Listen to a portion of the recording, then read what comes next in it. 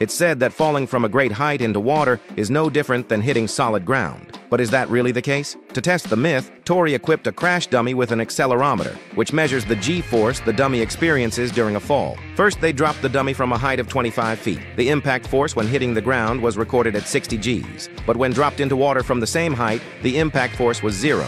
Next, they increased the height to 75 feet. The dummy hit the water with a force of 29 Gs, but the same fall onto solid ground produced a massive 1,040 Gs. So what caused such a dramatic difference? To find out, they changed the dummy's orientation, dropping it flat, lying down from 25 feet. This time, the impact on the ground measured 286 Gs, while the water impact was 115 Gs. Clearly, surface area plays a big role in how the force is distributed on impact.